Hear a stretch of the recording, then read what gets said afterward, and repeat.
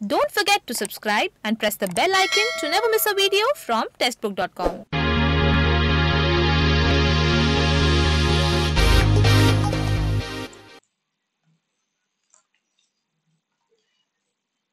Hello guys, good morning, welcome to टेक्स्टबुक.com।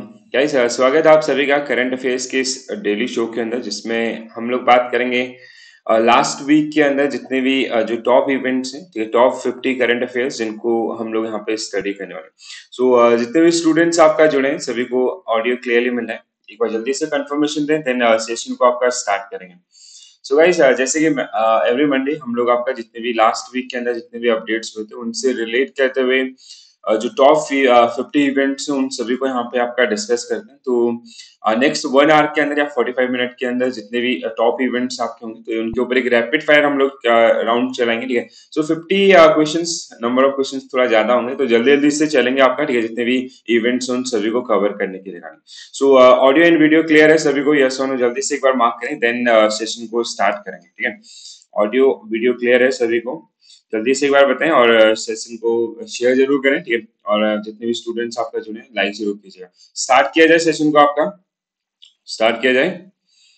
सो हाँ, सभी को क्लियर है एकदम आपका? Very good. चलो स्टार्ट करते हैं सेशन का। आपका पहला क्वेश्चन आपके स्क्रीन के ऊपर है। सो क्वेश्चन को रीड करें और उससे रिलेट करते हुए आंसर जल्दी से मार्क कीजिए। और इवन कोई पॉइंट अगर नहीं समझ में आता तो आप कमेंट्स के थ्रू मेरे से पूछ सकते हैं, ठीक है। सो पहला क्वेश्चन आपका, who has been appointed as the secretary to president Ramnath Kovind इन अप्रैल 2020। सो अभी लास्ट वीक के अंदर राष्ट्रपति रामनाथ कोविंद के लिए एक सचिव नियुक्त किया गया, ठीक है। तो किसको नियुक्त किया गया, ये क्वेश्चन आपको पूछा गया, ठीक है। तो किसको राष्ट्रपति रामनाथ कोविंद के सचिव के रूप में नियुक्त किया गया, ठीक है। सो जल्दी से अपना आंसर आपको मार्क करना है और उनसे रिलेट करते जो फैक्ट्स एंड फिगर है उनको भी हम लोग डिस्कस करेंगे। सो अभी जैसे हाँ, अरुण, नेहा, आशुतोष एंड ऑल, जिनका कहना है कि फर्स्ट वन जो कि राइट आंसर होगा इस पर्टिकुलर क्वेश्चन का, ठीक है। सो कपिल देव त्रिपाठी, ठीक है। सो farmer IAS officer Kapil Dev Tripathi, जिनको अभी रिसेंटली या लास्ट वीक के अंदर आपका एज ए सेक्रेटरी अपॉइंट किया गया प्रेसिडेंट रामनाथ सर के लिए, ठीक है। जब तक उनका टेन्योर रहेगा तब तक ये उनके एज ए सेक्रेटरी प्रोफाइल पे काम करेंगे।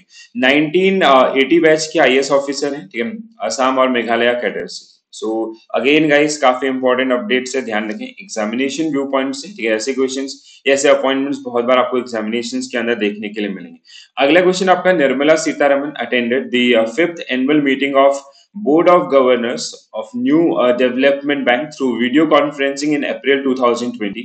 In which year was NDB New Development Bank established? So last week के अंदर आपका वित्त मंत्री निर्मला सीतारमन मैम के द्वारा एक मीटिंग जो एनडीबी न्यू डेवलपमेंट बैंक या फिर जो नया विकास बैंक है उसके उनके द्वारा कंडक्ट किया गया था। कहीं ना कहीं इसका भी जो ऑब्जेक्टिव था कि जो कोविड-19 पेंडेमिक है इसमें जो इमरजेंसी फंडिंग से आपका, क्योंकि इस बैंक का ऑब्जेक्टिव भी क्या था आपका, कंटिजेंसी फंड या आपातकालीन निधि के रूप में इसको बनाया गया था, ठीक है। सो जो ब्रिक्स बैंक है आपका, ब्रिक्स एक ऑर्गेनाइजेशन, आप लोगों ने कई बार मैंने आपको पढ़ाया है, ठीक है। सो ब्रिक्स बैंक भी इसको बोलते हैं आपका, क्योंकि इसको ब्रिक्स मेंबर्स के द्वारा फाउंड किया गया था, ठीक है। सो ब्रिक्स बैंक और ब्रिक्स ग्रुप दोनों को अलग अलग आपको रखना है। और अगर हम लोग बात करेंगे एनडीबी को कौन सी ईयर के अंदर फाउंड किया गया था, तो जुलाई 2014 जो कि राइट आंसर होगा इस पर्टिकुलर क्वेश्चन का, ठीक है। सो 2014 इसका जो हेडक्वार्टर है वो कहाँ पे है, शंघाई के अंदर, ठीक है। ध्यान रखें इस बात का, शंघाई चाइना, जहां पे इसका हेडक्वार्टर है। और केवी कामत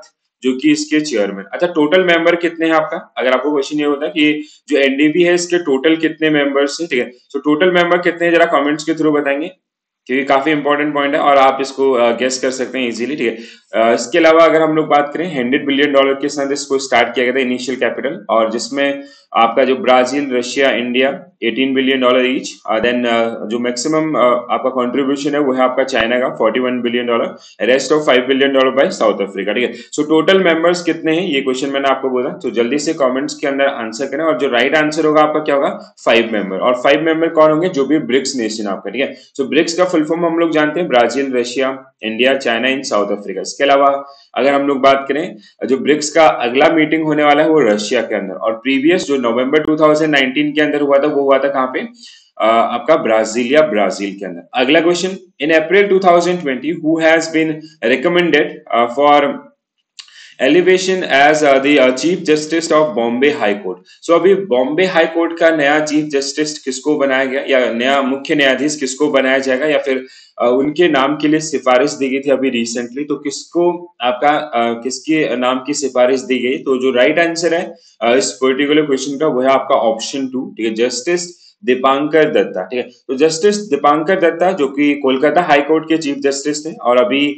आने वाले समय में जो मुंबई हाई कोर्ट है उसका चीफ जस्टिस इनको बनाया जाएगा आने वाले समय में। तो अगेन एक मेजर अपॉइंटमेंट, ऐसे जो चीफ जस्टिस या अदर जो पोर्टफोलियोज है वो बहुत बार आपको टेस्ट किया जाता है। ठीक है, सो अगेन जिसको आपको ध्यान रखना है, लास्ट वीक के अंदर एक पर्सनैलिटी जिनका निधन हुआ था। ठीक है, सो जीन डेइस पास अवे इन अप्रैल 2020। काफी इंपॉर्टेंट नेम है गाइस, ठीक है, और ये क्वेश्चन आने वाले समय में डेफिनेटली आपको देखने के लिए मिलेगा। ठीक है, क्योंकि ये पर्सनैलिटी बहुत सारी चीजों के लिए इनको जाना जाता है, ठीक है, और ऑस्कर विनिंग पर्सनैलिटी है। ठीक है, तो जीन डेइस जिनका अप्रैल में निधन हुआ है, किस फील्ड से संबंधित है, ये क्वेश्चन आपको पूछा गया।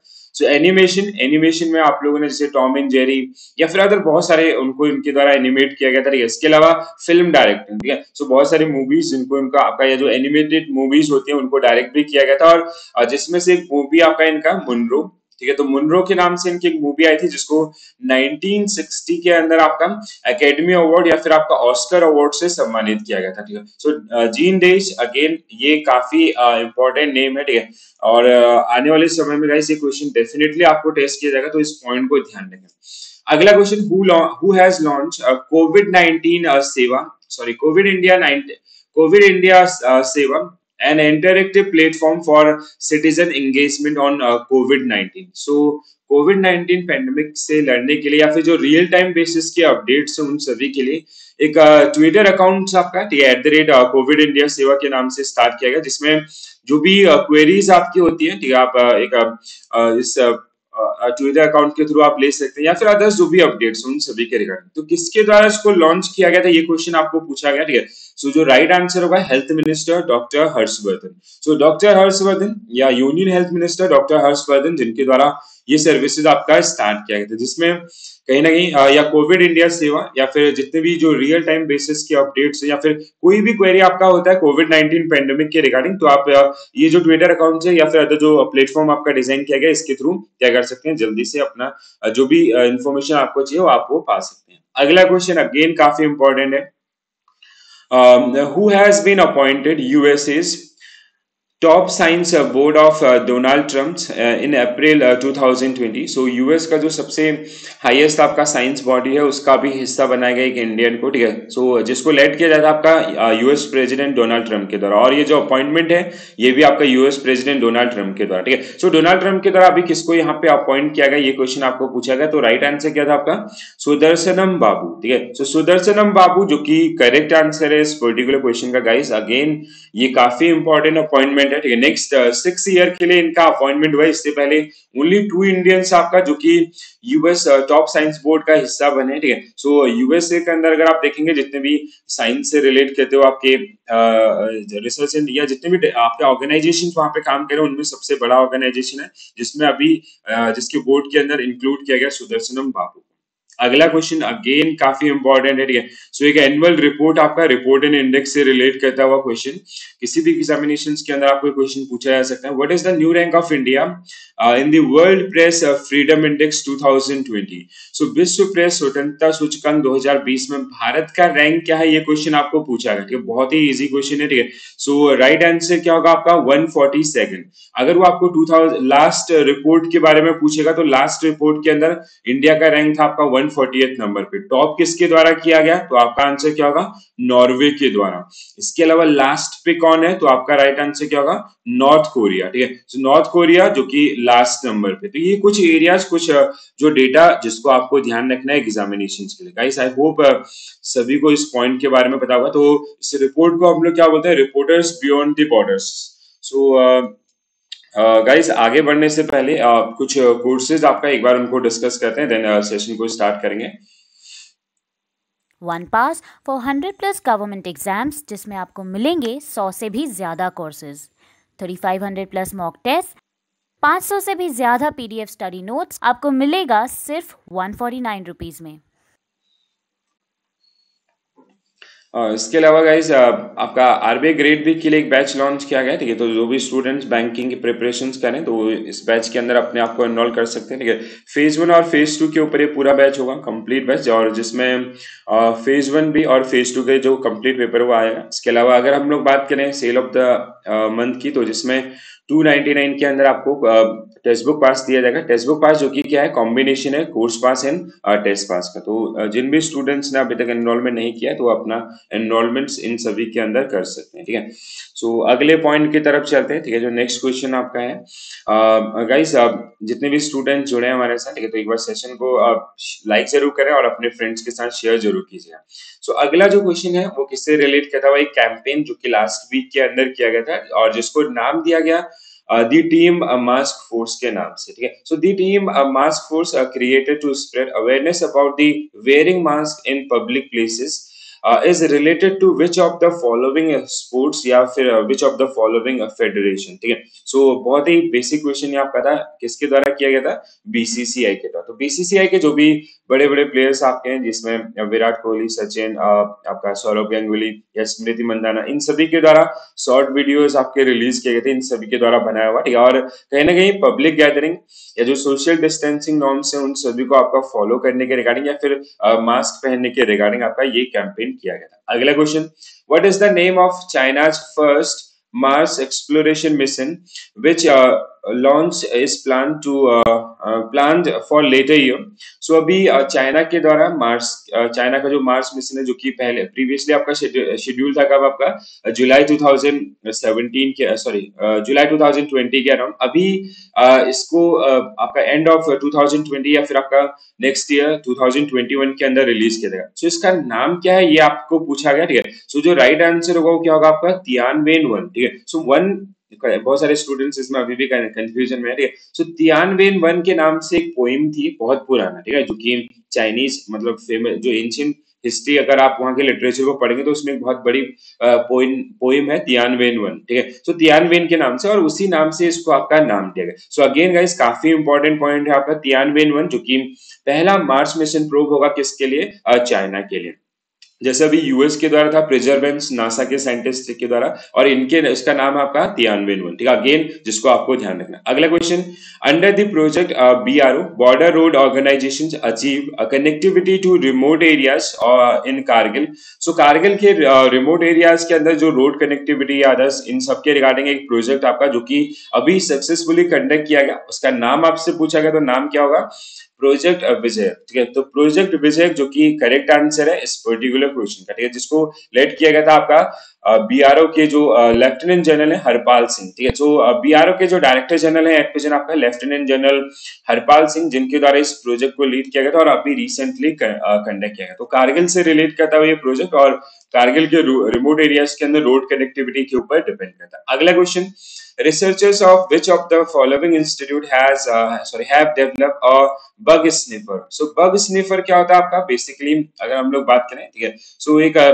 कीटनाशक दवाई की तरह ये आपका काम करेगा, ठीक है। जैसे जितने भी वेजिटेबल्स या अदर्स इनके अंदर, ठीक है, सो आइडेंटिफाई करने में मदद करेगा ये स्निफर, ठीक है। एक डिवाइस आपका जो कि किसी में आपका बैक्टीरिया है या नहीं है उनको आइडेंटिफाई करने में, और विद इन 30 मिनट ये अपना रिपोर्ट रिप्रेजेंट करेगा। सो किसके द्वारा ये आपका किया गया, ये क्वेश्चन आपको पूछा गया। तो आगाकर रिसर्च इंस्टीट्यूट पुणे, जिसके द्वारा ये आपका एक अगर हम लोग बात करें बायो सेंसर जो कि डेवलप किया गया और जो कह रहे हैं आने वाले समय में जितने भी बैक्टीरियाज आपके हैं और विद इन 30 मिनट्स ये जो टेस्टिंग एंड ट्रायल अदर्स अपनी रिपोर्ट जो कि प्रेजेंट करेगा। अगला question, the central government has formed a high-level task force for vaccines and drug testing for COVID-19.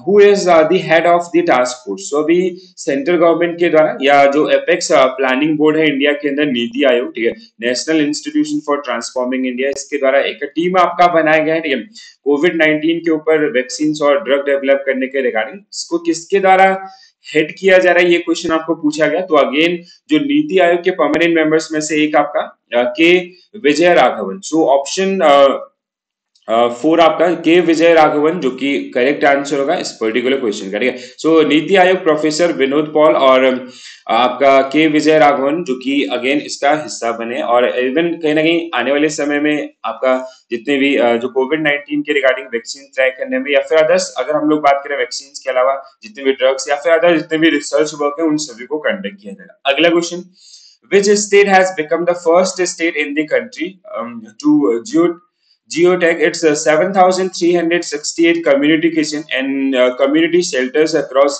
75 districts? So 75 district कौन से राज्य के अंदर है, या आप इससे भी हिंट कर सकते हो। तो अभी इंडिया का पहला ऐसा स्टेट जिसके द्वारा वहां पे जितने भी जो कम्युनिटी किचन आपके चलाए गए हैं अभी कोविड-19 के चलते हुए, जितने भी लोग वहां पे उनको फीड करने के रिगार्डिंग, ठीक है, सो इनको आपका जियो टैग किया गया और साथ ही साथ टाई अप किया गया गूगल मैप के साथ, ठीक है। सो गूगल मैप के थ्रू भी आप इन प्लेसेस को आइडेंटिफाई कर सकते हैं अदर्स। सो किस स्टेट के द्वारा ये इनिशिएटिव आपका लिया गया और कौन सा ऐसा पहला राज्य है, तो राइट आंसर क्या होगा आपका उत्तर प्रदेश गवर्नमेंट। तो यूपी गवर्नमेंट जिसके द्वारा 7,368 जो कम्युनिटी किचन है उन सभी को आपका यहाँ पे जियो टैग किया गया, ठीक है। जियोग्राफिकल टैगिंग जिसको हम लोग बोलते हैं, ठीक है, जिससे आप आइडेंटिफाई कर सकते हो उस पर्टिकुलर प्लेस को, या फिर वो कहीं ना कहीं मैप के साथ क्या होगा आपका लिंक होगा और आप उसको इजीली फाइंड आउट कर सकते हैं। अगला question, RBI has revised the limit of wage and means advances from 1.20 lakh to how many lakh crore rupees? So अभी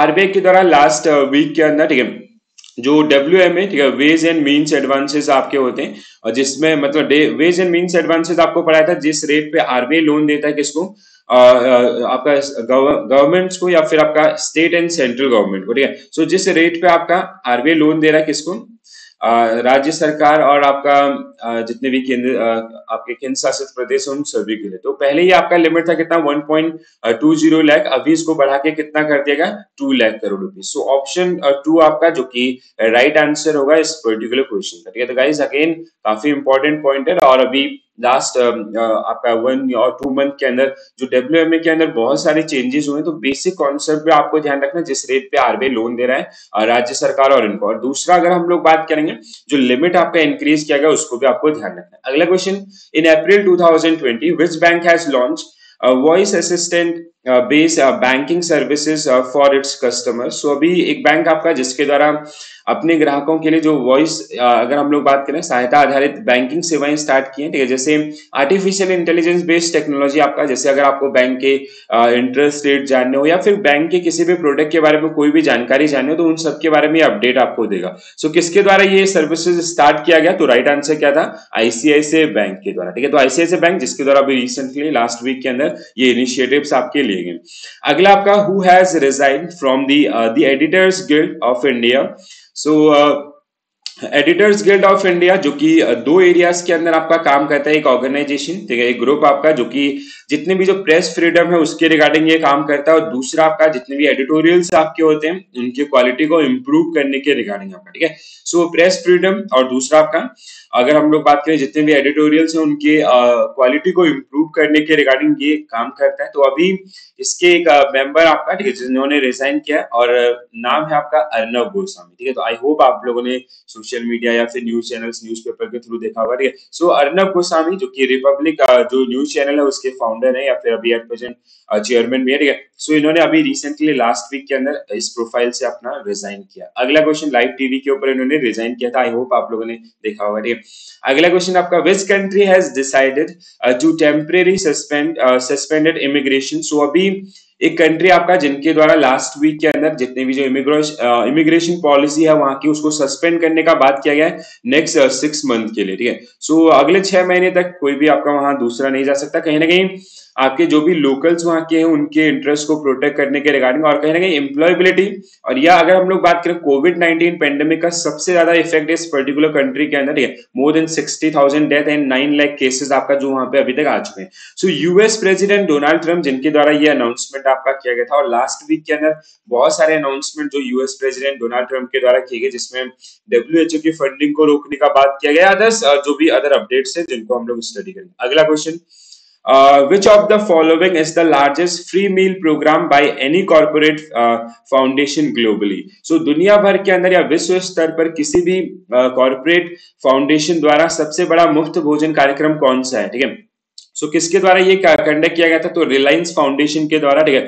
सो रिलायंस RIL, रिलायंस कंपनी के जो फाउंडेशन है उसका नाम है रिलायंस फाउंडेशन, और उसके द्वारा मिशन अन्न सेवा एक कंडक्ट किया गया जिसमें 3 करोड़ से ज्यादा लोगों को आपका डेली बेसिस पे फीड किया जा रहा है। तो ऑप्शन 2 मिशन अन्न सेवा, ठीक है। तो रिलायंस फाउंडेशन के द्वारा आपका ये ध्यान रखें, काफी इंपॉर्टेंट है, ठीक है। इवन इंटरनेशनल लेवल पे आपका सबसे बड़ा कैंपेन है अभी तक का, ठीक है। सो रिलायंस फाउंडेशन के द्वारा जिसमें डेली बेसिस पे आपका 3 करोड़ से ज्यादा लोगों को खाना खिलाया जा रहा है। अगला question, who has launch national programme विद्याधन 2.0 या विद्याधन 2.0 for inviting e-learning content contribution in the new Delhi in April 2020। So last week के अंदर एक वेब पोर्टल आपका या फिर एक कैंपेन जिसको नाम दिया गया है विद्याधन 2.0, ठीक है। विद्याधन 2.0 जनरली जो भी ई कंटेंट आपका होता है, ठीक है, ई मतलब ऐसे ऑनलाइन इंटरनेट के ऊपर जो कंटेंट आपका होता है उस सभी के अंदर कंट्रीब्यूशन के रिगार्डिंग आपका है। तो विद्याधन 2.0 HRD मिनिस्टर, और HRD मिनिस्टर अभी कौन है? तो राइट आंसर क्या होगा?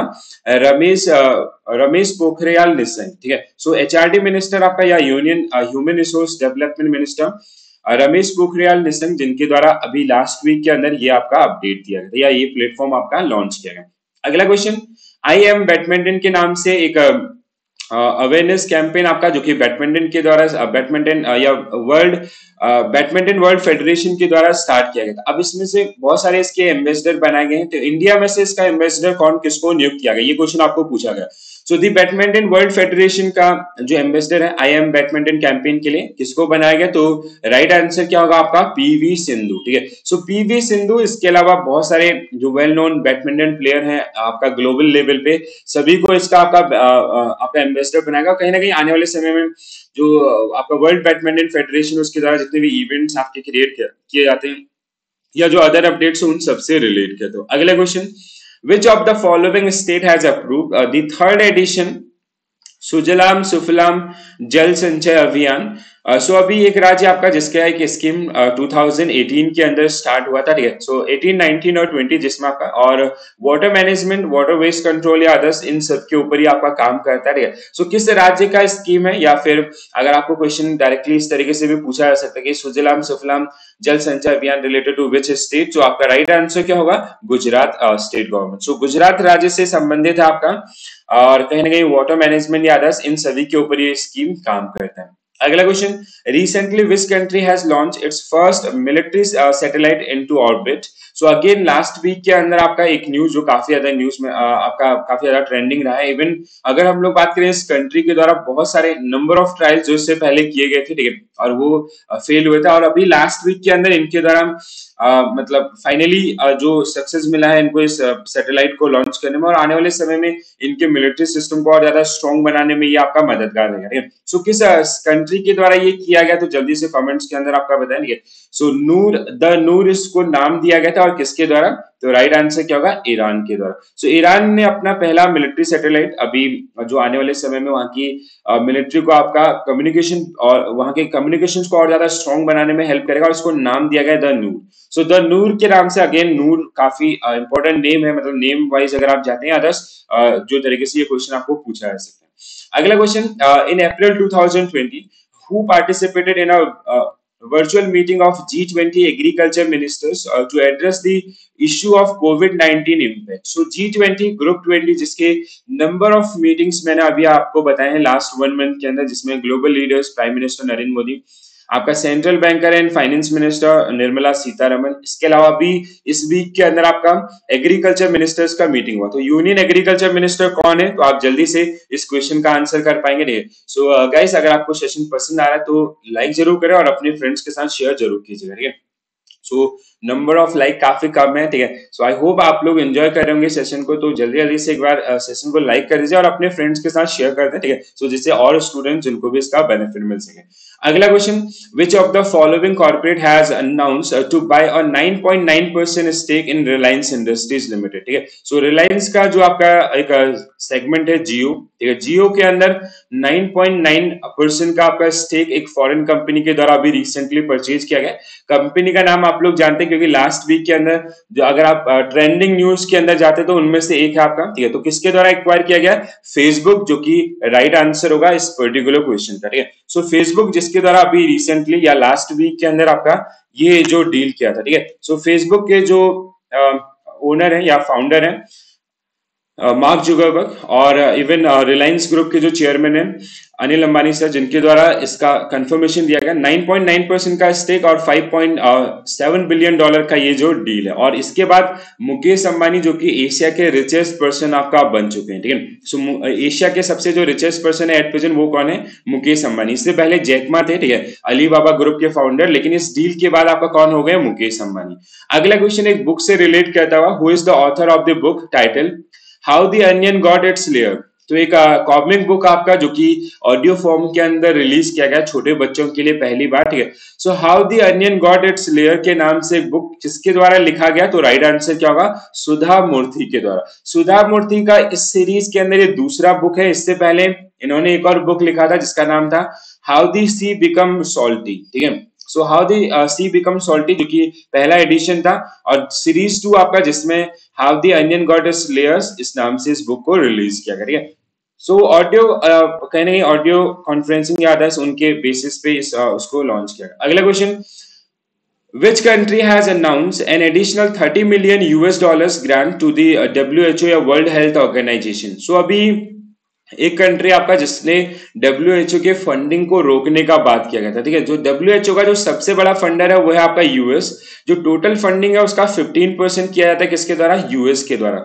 सेकंड मोस्ट पे आपका आता है bill and Melinda gate foundation जो कि ऑलमोस्ट 9.76%। अब प्रॉब्लम क्या था? लास्ट वीक के अंदर जो यूएस प्रेसिडेंट है डोनाल्ड ट्रंप, उनके द्वारा WHO की एक्टिविटीज को फेयर नहीं बताते हुए या फिर कोविड-19 पेंडेमिक से लड़ने में सक्सेसफुल नहीं है, तो इसकी वजह से इन्होंने फंडिंग को रोकने का बात किया गया था। तो इसी रो के अंदर आपका चाइना, जिसने अभी लास्ट वीक के अंदर ही आपका $30 मिलियन का आपका फंडिंग करने का बात किया गया किसको? WHO को, ठीक है। एज ए ग्रांट ही आपका दिया गया जिससे कि आने वाले समय में WHO के द्वारा नंबर ऑफ कैंपेन्स आपके कंडक्ट किए जा सके। अगला question, Which of the following state has started the संपर्क दीदी app for student during the covid lockdown? सो अभी आपका अगर हम लोग बात करें लास्ट वीक के अंदर एक एप्लीकेशन, एक मोबाइल फोन एप्लीकेशन जिसको नाम दिया गया है संपर्क दीदी, ठीक है, जो कि आने वाले समय में उस स्टेट के जितने भी स्टूडेंट्स उनके मतलब ई लेसन आपका ई लर्निंग्स के लिए इसको यूज किया जाएगा। किस स्टेट के द्वारा ये लॉन्च किया गया? तो राइट आंसर क्या होगा आपका? उत्तराखंड गवर्नमेंट के द्वारा, ठीक है। तो उत्तराखंड स्टेट गवर्नमेंट जिनके द्वारा अभी लास्ट वीक के अंदर आपका संपर्क दीदी के नाम से एक एप्लीकेशन लॉन्च किया गया, जो कि वर्चुअल लेसन का मतलब जो वीडियो लेसन आपके होते हैं या ऑडियो लेसन आपके होते हैं वो सभी इसके ऊपर आपका अपलोड किए जाएंगे और जो भी स्टूडेंट्स है उनके लर्निंग को आपका बनाया जाएगा। अगला क्वेश्चन, एक और इंपॉर्टेंट रिपोर्ट आपका जो लास्ट वीक के अंदर आया था, ठीक है। Which of the following IIT has rank top in the Times Higher Education Impact Ranking? So Times Higher Education Impact Ranking के हिसाब से इंडिया का सबसे टॉप कॉलेज कौन सा है? तो राइट आंसर क्या होगा? IIT खड़गपुर, ठीक है। सो IIT खड़गपुर जहां पे अगर हम लोग इसकी ओवरऑल रैंकिंग की बात करें, ठीक है, सो IIT खड़गपुर इंडिया के जो टॉप मोस्ट कॉलेज है उनमें से एक। तो आपको गाइस यहाँ पे दो चीजें ध्यान रखनी है कि रिपोर्ट आपका कौन सा, अलग अलग रिपोर्ट के हिसाब से अलग अलग यूनिवर्सिटीज आपका टॉप करते हैं। तो यहाँ पे बात हो रही है द रिपोर्ट की, ठीक है, या फिर THE या फिर टाइम हायर एजुकेशन रिपोर्ट के नाम से वर्ल्ड यूनिवर्सिटीज रैंकिंग के अंदर जो इंडिया में सबसे टॉप कॉलेज है वह आपका IIT खड़गपुर। अगला question, which has been appointed as the president of International Motorcycle Manufacturer Association in April 2020? सो अंतरराष्ट्रीय मोटरसाइकिल निर्माता संघ के अध्यक्ष के रूप में किसको नियुक्त किया गया? तो अगेन काफी इंपॉर्टेंट अपॉइंटमेंट है। इससे पहले ये वाइस प्रेसिडेंट थे इस पर्टिकुलर ऑर्गेनाइजेशन के अंदर और अभी इनको आपका प्रेसिडेंट बनाया गया। तो राकेश शर्मा जो कि बजाज ऑटो के अंदर एग्जीक्यूटिव डायरेक्टर हैं, ठीक है, जिनको अभी recently international motorcycle manufacturing association जो कि काम करता है जितने भी जो मोटरसाइकिल आपके होते हैं, जो टू व्हीकल्स आपके होते हैं, इन सभी के रिसर्च एंड डेवलपमेंट के रिगार्डिंग ये ऑर्गेनाइजेशन आपका काम करता है। अगला question, which of the following will launch Israel first fully digital bank? Again ये काफी इंपॉर्टेंट पॉइंट है खासकर बैंकिंग के स्टूडेंट्स के लिए, ठीक है। सो इजराइल का पहला पूरी तरह से डिजिटल बैंक लॉन्च कौन करेगा आने वाले समय में? किसको ये कॉन्ट्रैक्ट या किसने इजराइल की गवर्नमेंट के साथ ये कॉन्ट्रैक्ट साइन किए हैं? तो राइट आंसर क्या होगा? Tata consultancy services. तो टाटा कंसल्टेंसी सर्विसेज या TCS आपका, जो कि इंडिया की सबसे बड़ी IT कंपनी है, जिसको अभी रिसेंटली, जिसने आने वाले समय में इजराइल के अंदर आपका एक डिजिटल बैंक बिल्ड करने में मदद करेगा और कहीं ना कहीं वहां की बैंकिंग सिस्टम को और ज्यादा कॉम्पिटिटिव बनाने में हेल्पफुल रहेगा। अगला question, who has launch a national programme Vidyadhan 2.0 for e learning content contribution in new Delhi. सो विद्याधन 2.0 की अगर हम लोग बात करें, आई थिंक ये क्वेश्चन मैं आपको करा चुका हूँ, ठीक है, ये क्वेश्चन रिपीट हुआ है। और आपका एचआरडी मिनिस्टर रमेश पोखरियाल, जो कि इवन अभी हम लोगों ने इसको डिस्कस किया था गाइस, ये क्वेश्चन रिपीट हुआ था। चलो अगले क्वेश्चन की तरफ बढ़ते हैं। Who has been appointed as the health minister of Madhya Pradesh. सो मध्य प्रदेश का नया स्वास्थ्य मंत्री किसको बनाया गया? तो अभी शिवराज सिंह चौहान, जो कि एट प्रेजेंट आपका चीफ मिनिस्टर है मध्य प्रदेश के लिए, ठीक है, और उनके द्वारा अभी रिसेंटली कुछ पोर्टफोलियो आपका सफल किए गए और उसमें हेल्थ मिनिस्टर किसको बनाया गया, और वो कोविड-19 के रिगार्डिंग जो डील आपका होगा वो भी पूरा उसको भी लीड इन्हीं के द्वारा किया जाएगा। सो नरोत्तम मिश्रा, जो कि करेक्ट आंसर होगा इस पर्टिकुलर क्वेश्चन का। सो नरोत्तम मिश्रा जिनके द्वारा लीड किया जाएगा इस टीम को, तो बीजेपी लीडर आपका। इसके अलावा अदर्स इवन कुछ और अपॉइंटमेंट जो मैंने आपको लास्ट वीक के अंदर कराए थे, ठीक है।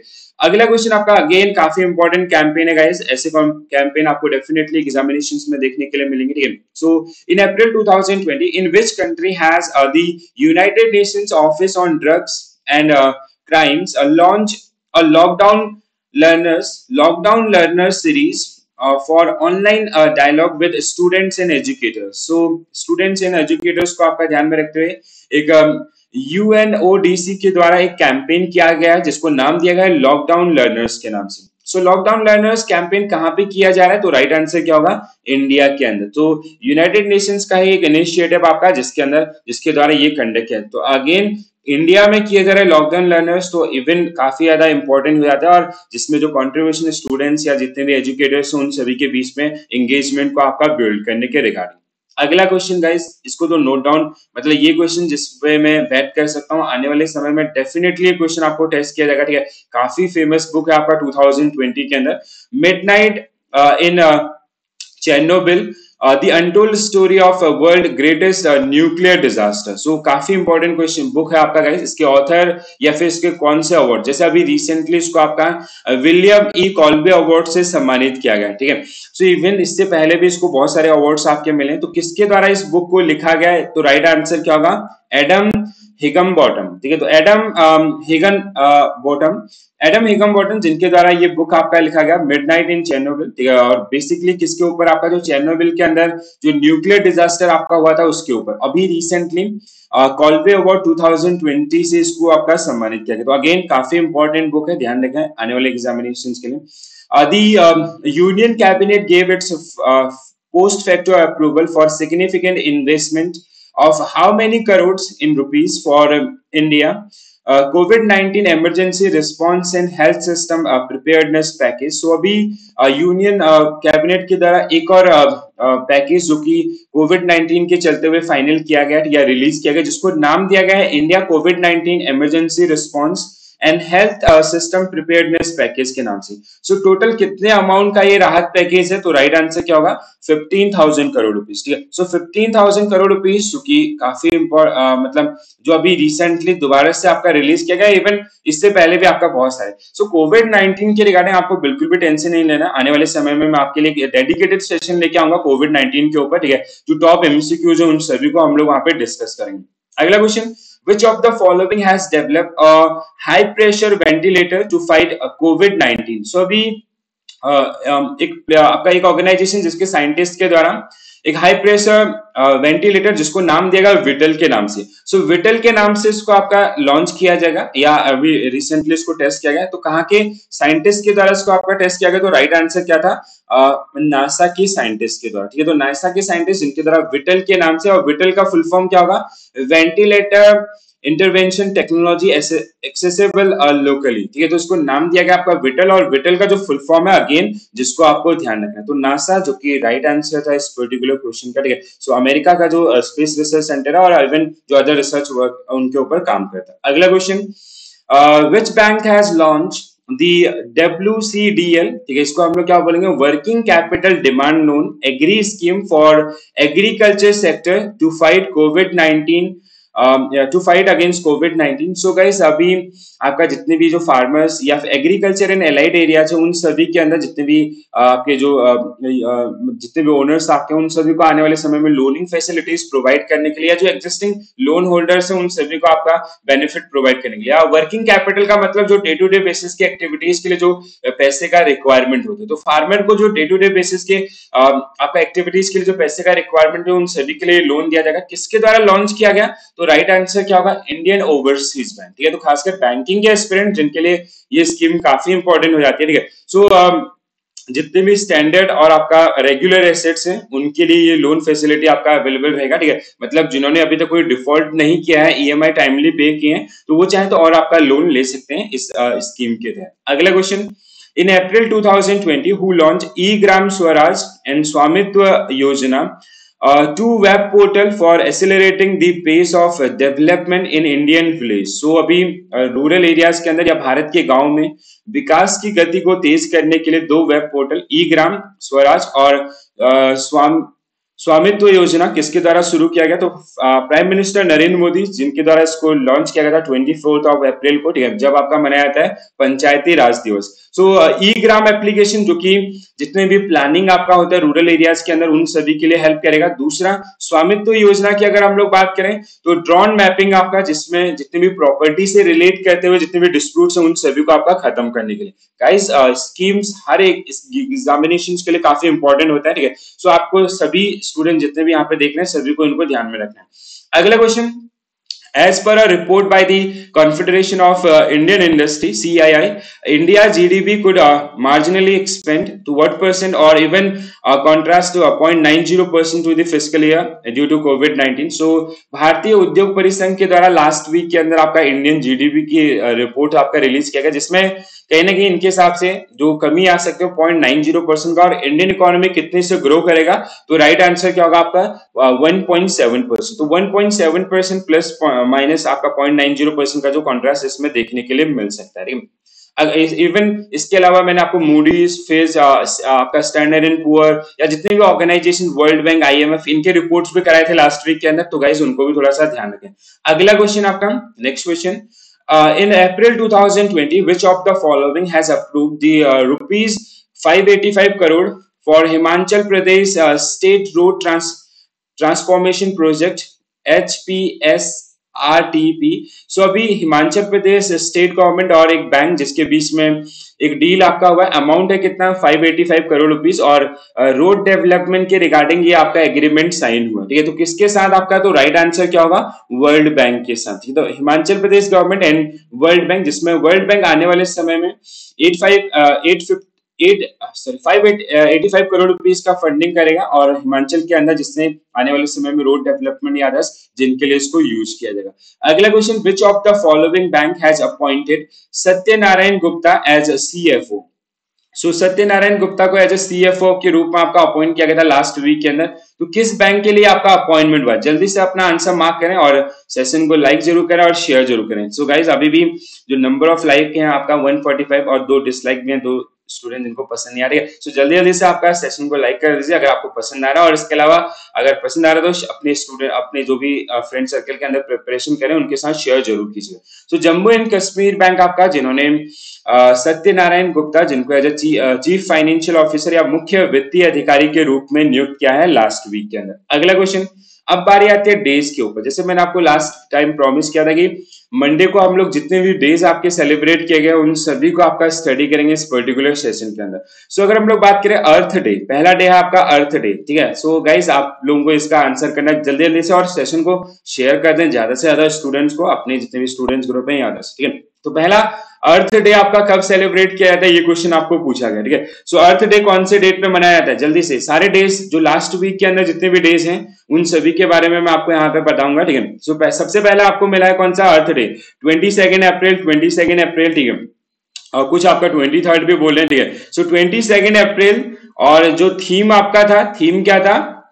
थीम क्या रखा गया था आपका? Climate action. ठीक है, तो विषय वस्तु आपका क्या था? Climate action. तो गाइस यहाँ पे 2 चीजें जिनको आपको ध्यान रखना है, पहला अर्थ डे से रिलेट करता हो कौन से डेट पे, और दूसरा आपका थीम अगर आपसे पूछेगा विषय वस्तु तो आपका राइट आंसर क्या होगा? Climate action. अगला क्वेश्चन, नेक्स्ट क्वेश्चन आपका, Which of the following week has been launched by the WHO, World Health Organizations, WHO, in the last week of April from 24 to 30th of April 2020. So 24 अप्रैल से लेके 30 अप्रैल के बीच में एक week आपका जो कि celebrate किया जाएगा और जिसकी घोषणा की गई किसके द्वारा, WHO के द्वारा। ठीक है, कहीं ना कहीं इम्यूनिटी को आपका स्ट्रॉन्ग बनाने के रिगार्डिंग ये डे आपका मनाया जाता है। ठीक है, या ये पूरा वीक आपका, क्योंकि कोई भी डिजीज आपका आता है तो उसमें अगर आपकी इम्यूनिटी सिस्टम स्ट्रॉन्ग है तो आपके ऊपर उसका इफेक्ट बहुत कम होता है, और अगर इम्यूनिटी सिस्टम आपका वीक है तो उतनी जल्दी से वो बीमारी आपका प्रभावी होती है। ठीक है, सो कौन सा डे था आपका, तो ऑप्शन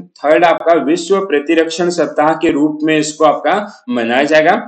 और जो टाइम ड्यूरेशन है वो आपका 24 से लेके 30 अप्रैल 2020 के बीच में। और अगर हम लोग थीम की बात करें तो वैक्सीन वर्क फॉर ऑल जो कि थीम आपका रखा गया इस पर्टिकुलर इवेंट्स के लिए, तो एक वीक लॉन्ग इवेंट्स आपका जिसको कंडक्ट किया जाए। अगला question, when is the international delegates day, तो अंतरराष्ट्रीय प्रतिनिधि दिवस कब मनाया जाता है। ठीक है, सो जैसे डेलीगेट्स होते हैं ना, एक कंट्री से दूसरे कंट्री में जाते हैं, राजदूत टाइप के। ठीक है, सो कब ये मनाया जाता है, ये डे आपका कब मनाया जाता है, अगेन डे से रिलेट करता हुआ क्वेश्चन है, तो स्टैटिक ओरिएंटेड एटलीस्ट आपका करेक्ट होना चाहिए। ठीक है, विश्व प्रतिरक्षण सप्ताह, हाँ वेरी गुड। सो गाइस जल्दी से क्वेश्चन का आंसर करें और सेशन को शेयर जरूर कीजिएगा और लाइक जरूर करें। ठीक है, अगला क्वेश्चन आपका स्क्रीन के ऊपर जल्दी से आपको क्वेश्चन का आंसर मार्क करना है। ठीक है, सो डेज का आंसर आप लोग बताएंगे, क्योंकि अदर्स जो 44 इवेंट्स है जिनके आंसर्स मैंने आपको बताया नहीं, आप आपकी बारी आती है। ठीक है, 25 अप्रैल, 25 अप्रैल, ठीक है, 24 तो नहीं होगा। ठीक है, 26 अप्रैल आपका। ठीक है, सो अगर हम लोग बात करें राइट आंसर का, तो जो राइट आंसर है आपका वो है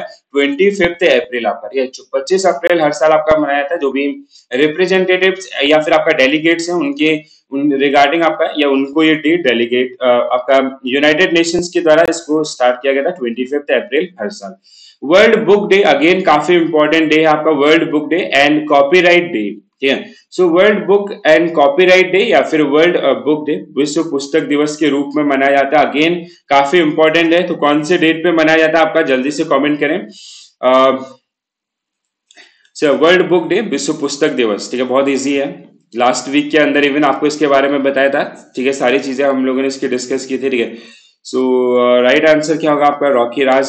अच्छा ओके, लास्ट क्वेश्चन का आंसर कर रहे हैं अभी तक बहुत सारे स्टूडेंट 25 अप्रैल। हाँ 25 अप्रैल लास्ट क्वेश्चन के लिए जो कि राइट आंसर था। ठीक है, अगले वाले के लिए अभी आंसर आना स्टार्ट हुआ 23 आपका। ठीक है, सो ऑप्शन 1 23 अप्रैल जब आपका हर साल मनाया जाता है वर्ल्ड बुक डे। ठीक है, सो जो आपका जितने भी बुक हैं या कहीं ना कहीं जो जितने भी यंग ऑथर्स हैं उन सभी को आपका प्रमोट करने के रिगार्डिंग, या फिर उनके जितने भी जो नए नए ऑथर्स आपके आए हैं उनके जो भी उनके द्वारा जो भी कंट्रीब्यूशन आपका किया गया उसको इंटरनेशनल लेवल पे पहुंचाने के रिगार्डिंग या फिर नेशनल लेवल पे पहुंचाने के रिगार्डिंग। अगला question, when is the world creativity and innovation day, तो एक और डे आपका लास्ट वीक के अंदर विश्व रचनात्मक और नवाचार दिवस कब मनाया जाता है, ये क्वेश्चन आपको पूछा गया। तो गाइस अगेन काफी मतलब इंपॉर्टेंट क्वेश्चन है अगर डेज वाइज अगर हम लोग बात करें, लेकिन आप लोगों का आंसर आना चाहिए क्योंकि लास्ट वीक के अंदर इसको स्टडी किया था। 21 अप्रैल 2023। ठीक है, सो 20 अप्रैल बहुत सारे स्टूडेंट, और लेकिन जो राइट आंसर है वो है आपका 21 अप्रैल। ठीक है गाइस, इसको करेक्ट करें, आपका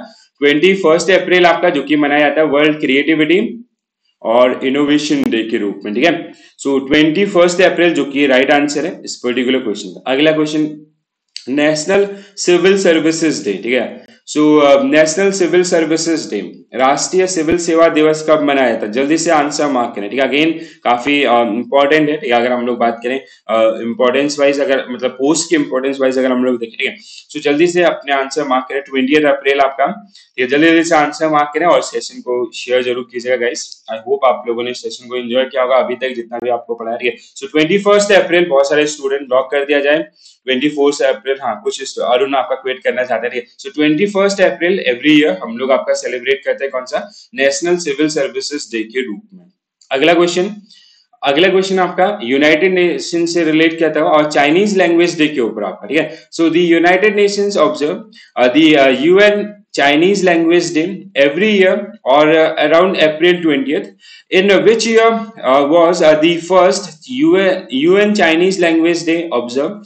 So generally आपका अगर हम लोग बात करें UN Chinese language day कौन से डेट पे मनाया जाता है, सो आपका राइट आंसर क्या होगा? अप्रैल 20, ठीक है। सो पहले साल आपका इसका टाइम अलग था, ठीक है, जब फर्स्ट टाइम मनाया गया था, लेकिन उसके बाद 2000 अगर हम लोग बात करें 11 से, तो हर साल आपका कब मनाया जाता है? अप्रैल 20 को। अब पहली बार कब मनाया गया था, तो राइट आंसर क्या हो जाएगा? जब मैंने आपको बोला 2011 आपका फर्स्ट यहाँ पे, और 2010 जो कि राइट आंसर हो जाएगा इस पर्टिकुलर क्वेश्चन का। तो फर्स्ट टाइम आपका जब सेलिब्रेट किया गया था ना, तो 12 नवंबर 2010, ठीक है, फर्स्ट टाइम आपका। इसके अलावा 2011 से अभी तक का मोस्ट ऑफ टाइम कब मनाया गया? 20th ऑफ अप्रैल को, ठीक है। तो अगेन यूनाइटेड नेशंस की जो आपका 6 ऑफिशियल लैंग्वेजेस हैं, उनमें से एक आपका चाइनीज लैंग्वेज है। तो कहीं ना कहीं जैसे इससे पहले मैंने आपको world English language day last week के अंदर पढ़ाया था, इसके अलावा अरेबिक लैंग्वेज डे आपका दिसंबर 2019 के अंदर आपको पढ़ाया था। तो जैसे जैसे इवेंट्स आपके आते हैं, उन सभी के रिगार्डिंग हम लोगों ने इन क्वेश्चंस को अभी आपका स्टडी किया था, ठीक है। सो अब बारी आती है किसका? क्वेश्चन ऑफ द डे का, ठीक है। So guys, question of the day आपके लिए है the world game to be held in 2022, ठीक है। सो विश्व खेल कहाँ पे आयोजित किए जाएंगे, ये आपका क्वेश्चन ऑफ द डे आज के लिए, ठीक है। सो आई होप आप लोगों ने सेशन को एंजॉय किया होगा, ठीक है। सो अगर आपको सेशन पसंद आया तो लाइक जरूर कीजिएगा, शेयर जरूर करें, और उससे ज्यादा जरूरी जो क्वेश्चन ऑफ द डे आपको दिया गया ना, इसका आंसर जरूर करें आफ्टर सेशन, ठीक है। और कहीं ना कहीं आपका कैसा लगा सेशन, अपना एक्सपीरियंस भी आप मेरे साथ शेयर कर सकते हैं, ठीक है। सो गाइस, अगली मुलाकात हमारी होगी कब? 11:30 पे, ठीक है। तो नेक्स्ट हम लोग आपका मिलेंगे 11:30, जिसमें आज के जो करंट अफेयर्स हैं या अदर्स कुछ इंपॉर्टेंट पॉइंट्स जिनके ऊपर आपका एक स्पीड क्विज हम लोग करेंगे। तो करंट अफेयर्स स्पीड क्विज जो अभी रिसेंटली लास्ट वीक से आपका स्टार्ट किया गया, जिसका ऑब्जेक्टिव क्या कि जो भी आपका करंट अफेयर्स आपको मॉर्निंग सेशन के अंदर कराए जाते हैं, उनके ऊपर जो अपडेट्स आते हैं उन सभी को समझना, ठीक है। सो आपका यूट्यूब के ऊपर ऑलरेडी इसका इवेंट बना हुआ है, ठीक है। तो आप अपना रिमाइंडर सेट कर सकते हैं जिससे कि टाइमली आपको अपडेट मिले, ठीक है।